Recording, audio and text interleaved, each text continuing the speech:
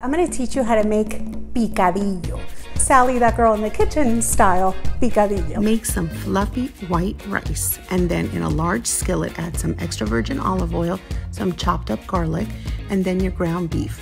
Then add a couple of packets of Sazon accent, some bay leaves, some salt, pepper, onion powder, garlic powder, cumin, paprika, minced dried onions, and then raisins. I know, very controversial. Then on top of that, you're going to want to add your tomato paste, and then you're just going to want to add a little bit of white wine, some balsamic vinegar, and some lemon juice.